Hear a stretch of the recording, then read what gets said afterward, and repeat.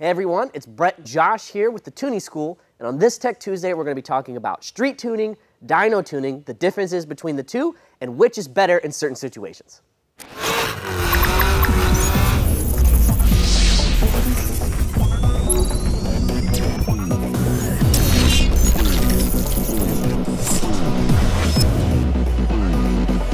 Today's Tech Tuesday is going to be a little bit different. You're going to see a prompt on the screen, and we have to decide whether we think it's street tuning or dyno tuning. Let's get started.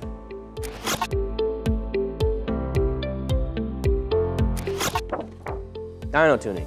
Dyno tuning. I think that when it comes down to the difference between the street and the dyno, it's pretty clear the dyno is the safest because you don't have to deal with traffic or the car braking or running into a wall or anything like that, right? Yeah, you're also not dealing with if there's a mechanical issue and you're broken down on the side of the road, you have to have someone come pick you up. So yes, dyno tuning is the safest way to tune your car. And heaven forbid, you know, engines do break sometimes. So if an engine did break while tuning, usually not by the fault of the tuner, if it breaks from, you know, being strenuous on it or whatnot, it would be annoying to be in the middle of nowhere, stuck out there. Where if you're at your shop, you have all your tools, it's right there in the dyno. Or hopefully a technician that's ready to work on it. That would be helpful as well.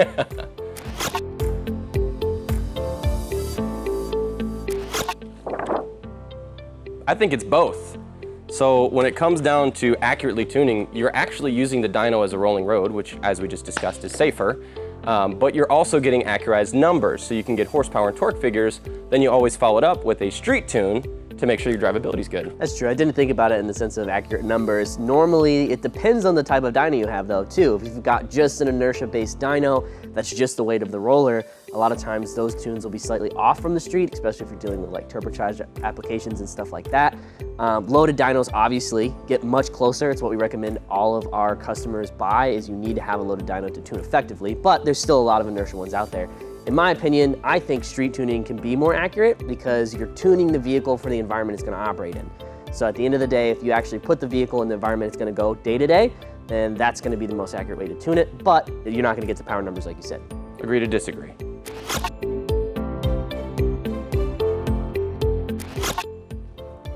It depends. I mean, least expensive way. The street's obviously cheaper because you're not incurring the cost of the dyno. But if you broke a car or hit another car on the street, then it would become expensive. So it's a catch-22. So naturally, upfront cost, street tuning is cheaper, and it's the way most people start because dynos can be expensive. They're actually cheaper than most people would think though. You can get into one for a pretty good price, you know, some of those smaller models and things like that, but it's still cheaper to just go right to your local street and start tuning. That's actually an opinion I didn't think about. How valuable is your license to you? Do you like to drive on the street? Does your wife like to have you drive instead of have herself drive around everywhere? A lot of those things play a factor. How much is the car that you're racing on the street or tuning on the street worth?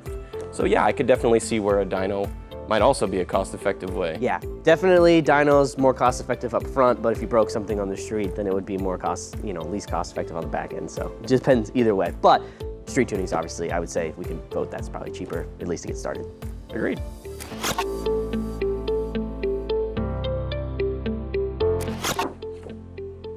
Kind of both. So legally you can tune on a dyno at your shop as long as you want. Obviously you have noise ordinances if you live next to a group of houses or what have you.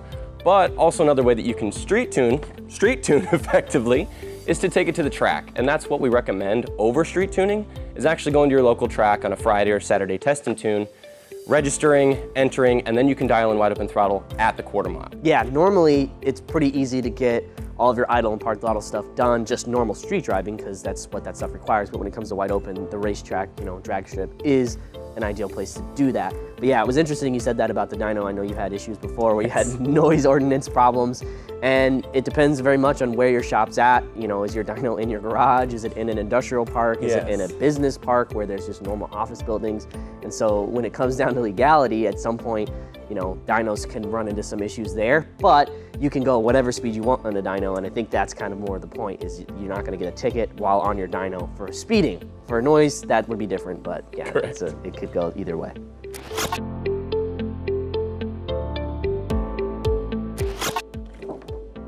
Dyno, right? Dyno. So dyno makes sense for this one because you have a very standard test procedure you can perform. Obviously, Dyno has its own test functions it can perform. It can do different loads in the cars and things like that, but you can do the same throttle position, the same RPM, the same gear every single time. If you're on a busy street, or even even not a busy street, even a back road or something like that, it can be hard to replicate that same test every single time because it's always a little bit different conditions-wise and stuff like that. There's a deer in front of you this time versus last time, things like that. Yeah. So I would say the Dyno's definitely the most repeatable. I would tend to agree. I think that with tests like Mustang Dyno, they have a vehicle simulation, so it loads it up according to the vehicle's weight, airspeed, restrictions, stuff like that, as well as their pro test. It allows you to do it as a safe, repeatable process, just like our tuning courses. Exactly, so it works out perfect for our tuning courses where it has you do specific tests. So exactly. That works really good.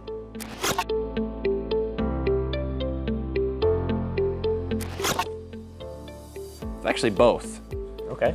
I think it's both because where I come from in Houston, there's a dyno shop footballs throw away from each other. I don't know how it is in Tampa, where you guys have a Swiss cheese of lakes in between your geographical mass. Yeah. But in Houston, whether you own the shop or whether there's a shop in your area, it's usually pretty easy to rent dyno space. So for convenience, I would choose renting a dyno. Obviously with the street, it makes it a little bit easier if you don't have access to a dyno shop, but with the street, you're also juggling a laptop in the passenger seat while trying to fight traffic with a lot of other liabilities. Yeah, that's true. I have a lot of customers that are in the Midwest and things are just naturally more spaced out. Tampa's not bad for dyno shops, by the way. Oh, okay. But in the Midwest where things are more spaced out, I have guys that are driving 2, 4, 6 hours to get dyno time in, and sometimes, you know, the dyno session doesn't go that well and it's kind of a massive waste and they're trailering cars and doing all this crazy stuff.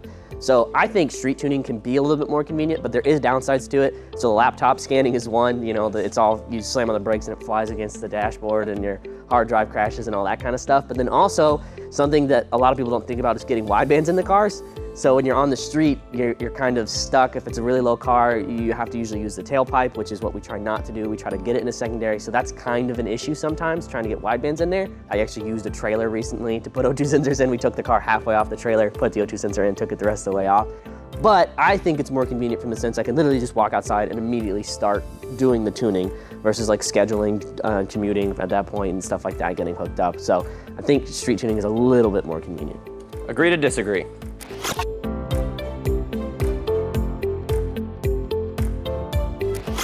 Dyno. I don't even think we're gonna disagree on that one. I mean, the dyno is gonna tell you the horsepower and the torque the car is making. Now, something that people have to realize that we explain to a lot of people is those dynos are only so accurate. And so a lot of people get really hung up on their car not making a specific power number. And if you oftentimes go to the same dyno, same model dyno in the same city on the same day, you'll get slightly different readings. These aren't perfect machines at the end of the day. There's a little bit of variance in a lot of things. And so the things they are good at though, while peak numbers may not be like the most accurate, they're always great at measuring improvement. So if you use the same dyno from before and after modifications, it's gonna show you power improvement. And that's really the purpose of why we use dynos is one, with all the things we've talked about, they're safe and they're easy to do certain tests, but two, it's gonna show us very accurate improvement numbers over peak numbers. We don't get too hung up on those, but yeah, I mean, I think the dyno is obviously the best way to do this. Yeah, I would say dyno is the best way to do it, and like Brett said, you can have the same, let's take a Mustang Dyno 1100 as a model, for example.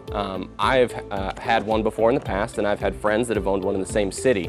The way that our weather stations are set up, the way that the correction factors are set up, the way that they load the dyno, all changes the number figure. The only reason why you would focus on a number is, like he said, the point to point, the change from the beginning to the end. On the street, there's no really effective way to do that. Yeah. Obviously, we have different calculations that we can use via HP tuners for our torque and horsepower numbers, but they aren't as accurate as if we use a dyno. Absolutely. So now that we've run through all of these scenarios, we talked about all these different things, you're at home probably wondering, what should you do?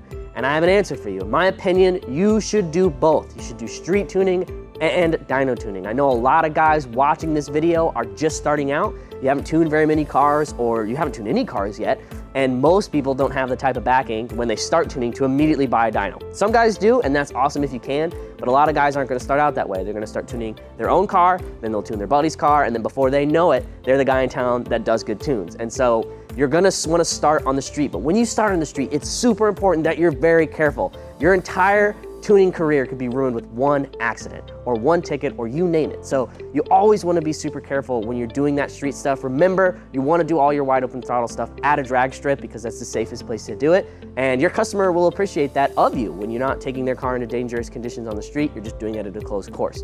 So once you've gotten through your street tuning, you start to become a reputable tuner, you start to make a little bit of money at this, I always suggest guys get a dyno. A dyno is an amazing tool to have, and it just makes you look more professional all the way around. Customers want to take their cars to a dyno shop. They want to put it on a dyno. People will pay you more if you have a dyno. So normally I say at some point, if you want to pursue this professionally, move to look at buying a dyno. That's going to be a really important thing to do. Yeah. I even recommend a lot of the experienced tuners that I know, including me and several of the instructors at the tuning school, still utilize street tuning at the end of every dyno tune. There's no way that I can practice stopping at a stoplight, turning the wheel so the power steering pump is putting a strain on the engine and everything like that on a dyno. So I always recommend using your dyno first to knock out your partial throttle tuning, wide open throttle tuning, and then go to the street just to verify drivability. Never do any wide open throttle tuning on the street as it's very unsafe and it's highly illegal. Yeah, absolutely. And that's a great point because it's the worst feeling in the world where you finish a tune on a car and it runs great, makes an awesome power number, the customer's super happy, you unstrap it and he's back in 10 minutes because it's not staying running on the street or whatever it's doing. And so it's always a good idea to drive it on the street. We normally even suggest guys keep it overnight so you can do that cold start the next morning. So that customer, while he might be frustrated his car has to be there that long, he's gonna be more happy not having to bring it back than to bring it back with issues. So at the end of the day, utilize both things, even if you own a dyno. We hope this video provided some insight on street tuning versus dyno tuning. Be sure to follow us on social media and check out our website at thetuningschool.com. And as always, stay tuned. I'll play Bugs Play. You wanna do some street tuning? Woo! Is it okay if I'm crying from laughing? Be sure to check out our website at thetuningschool.com. Follow us on social media, Facebook, Instagram, and YouTube. And as always, stay tuned.